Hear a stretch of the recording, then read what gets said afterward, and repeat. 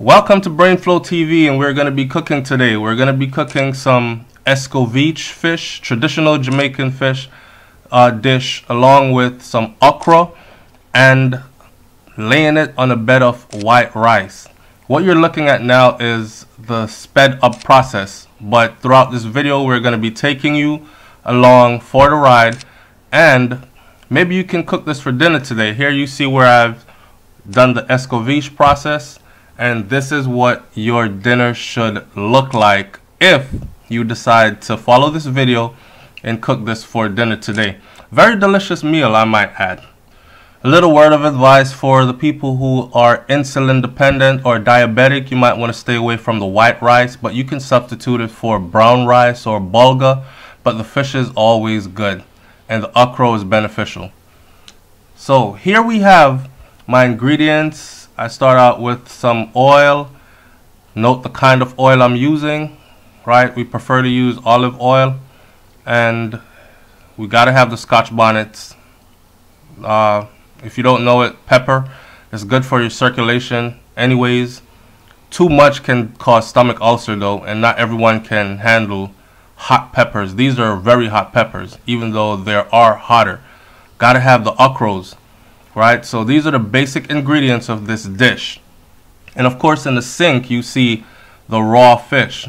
I'm washing the fishes with lemon juice, just to take away the riceness, the rawness from it. It's fish. It's going to be fishy. It's supposed to be fishy, right? And so after washing and cleaning up the fishes, I have a scissor that I use. And what I do is I remove, as you can see here, I'm removing all the gills and that thing on the back that if you go against the grade of it. Remove the tail as well. Even though sometimes we do cook it with the tail. Now if I'm deep frying a fish, I don't mind getting it with the tail because you can actually eat that as well. It just crumbles in your mouth. But at this point, I'll go ahead and remove all the extra pieces hanging off the fish. I just want the body of the fish, right? To include the head, of course.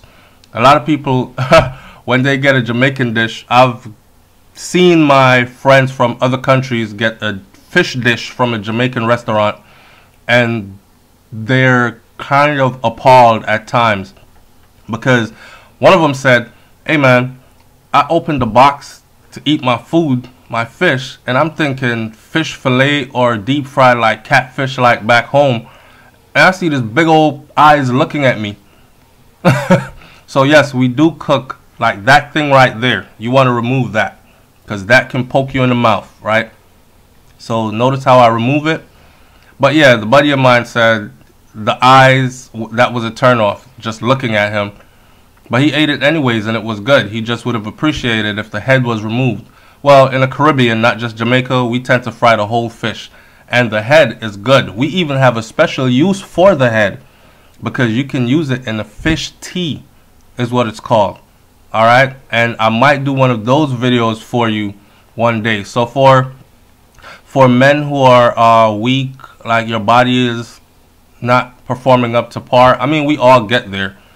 Given the stressed out life we live, most of us anyways, trying to accomplish things, your body starts getting ran down. And because you're not getting all your vitamins A to Z in your daily meal, you know, sometimes you forget you're only human, and then your body starts to show you signs. So to put some health back in your body, then I would say I'll show you how to make a fish tea one day, right, with the okras and the fish head and all that stuff. But today we're dealing with the escovitch fish meal.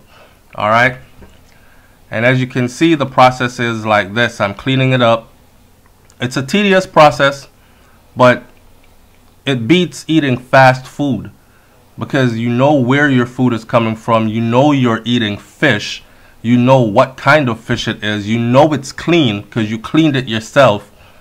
That kind of stuff. So I encourage people to eat at home more often. Plus, this is something that you can do as a family.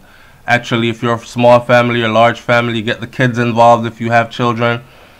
Let them get in touch with eating or preparing their meals and then eating them. So I took my son to Jamaica, and he started naming all the chickens. I always tell this story, but I had to let him know that those chickens were actually going to be dinner. And my grandfather cooked chicken soup that day, but I had taken my son out shopping, so he did not see when the chicken was being slaughtered, right? And I wish he had. But on the next trip, I'll make sure that he sees that if we want chicken, then we have to kill a chicken, right? So he appreciates real food versus processed food. So once the fish is cleaned up, you put it in a sink, right? This is how I do it. I put it in the sink. I put those slices along the sides of the fish so the seasoning could soak in. Now this is the part where you can get original and creative. Some people stuff seasoning in there, like they cut up thyme and scallions and whatnot and stuff it in there. For this video, I just have some simple Lorry seasoning, and I just put it in every pore, every core, every opening part. Now it's on the stove. My oil is well hot. You get the oil ready first, and then you drop it in there. And of course you can see it's changed color. The fish is no longer red, right? Even though these are red snappers. Once you start to fry them, they'll no longer be red. And you get a nice crisp on the outside of it. Now, right here, all I'm doing here is I'm getting my other ingredients ready. So, my onions, of course, gotta have your Scotch bonnets. And like I said before, the Scotch bonnet pepper is good for circulation. You don't want to use too much hot sauce from bottles, because if you read the ingredients on those, right, their sodium content's probably high, and it has a lot of other stuff in there that has nothing to do with the pepper. So here is just pepper,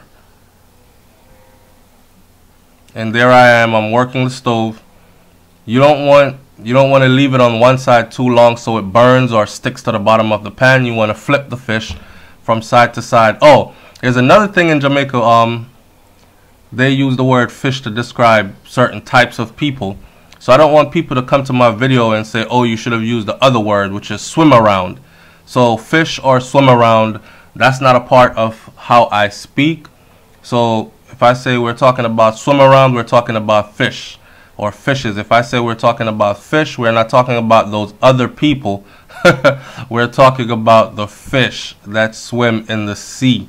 Okay, and that's what we're cooking here today. So I gotta hurry up, get my ingredients ready, and once it's prepared, this is what it looks like. So the fish is out the pot, and I wrap it in foil paper. I'm gonna sprinkle some vinegar on here. That's what you won't see. So that's the pepper and the onions, and I'll save 2 of those, which could be eaten at a later date. And here I'll put 2 in a pan, right? And I'm gonna make some tomato sauce. And all I needed was some ketchup in a cup with a little bit of water. That's it. A little bit more seasoning to flavor. Cut my okra up in there and let it simmer. And you only want it to simmer for about 5 minutes on a medium high. You don't want to do it too much because okras are very easy to steam, and they can get soggy and sappy and taste not so good. But I like a little crunch to my okra, and since the fishes were already cooked, you just need that sauce to soak in, right? And of course, there's the rice. It's ready to go, hot and steaming. And I could show you how to cook that as well. It took me a while to learn how to cook rice properly. My wife, she's very good at it, but I think I've learned from her, and I'm doing better. So my rice is not as soggy as as it used to be before. And when you're done making this dish, this right here is what that plate of food should look like on your table. Enjoy.